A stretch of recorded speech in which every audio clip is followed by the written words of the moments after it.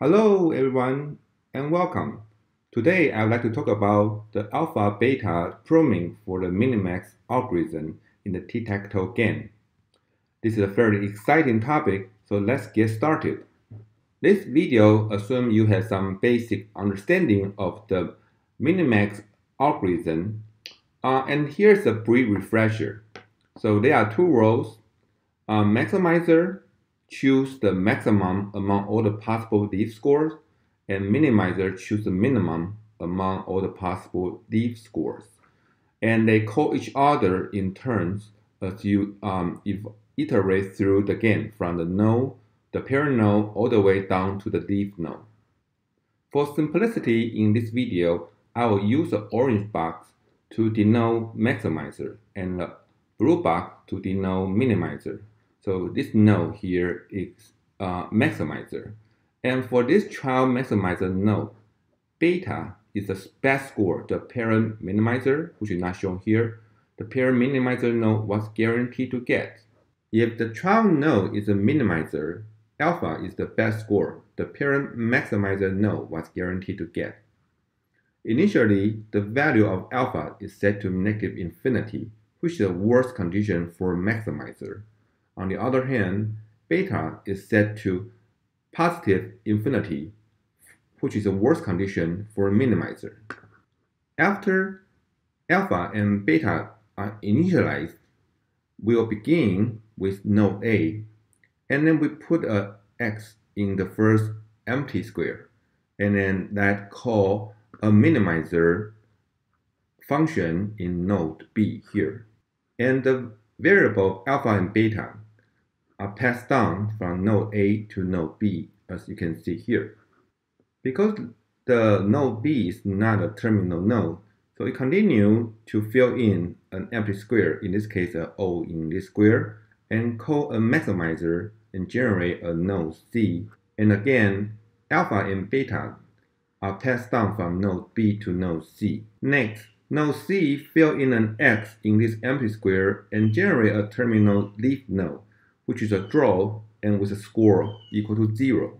Because node D is a terminal leaf node, so a score propagate and ripple back to the parent node, node C, maximizer node, and the score is now updated to be 0, and alpha is the maximum of alpha and best score, so it's also 0 here. And this continue ripple back to node B, with B being a minimizer, so it updates beta as a minimum of beta and best score. So beta is updated to be a 0 here. Because node B has another empty square, so it branches out to the maximizer in node E. And the alpha and beta variable are passed down from node B to node E. Next, node E generates a terminal leaf node, node F, which is a win for X. Therefore, the score is 1 here. And the score from node F ripple back to node E, and the score update to be 1, and alpha update to be 1. Here, alpha is larger or equal to beta. This condition is a critical condition for alpha-beta pruning.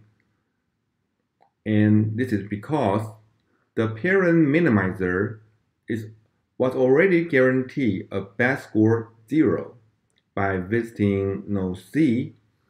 So the score here, as soon as node E sees a 0, he knows the parent minimizer will never go down this way. And therefore, if there were more branches from node E, they will be trimmed by beta cutoff, and we don't need to compute the other branches anymore. And the score from node E ripple back to node B, but there's no change because the score is already the best score. And this continue ripple back from node B to node A and update alpha and the score to be 0.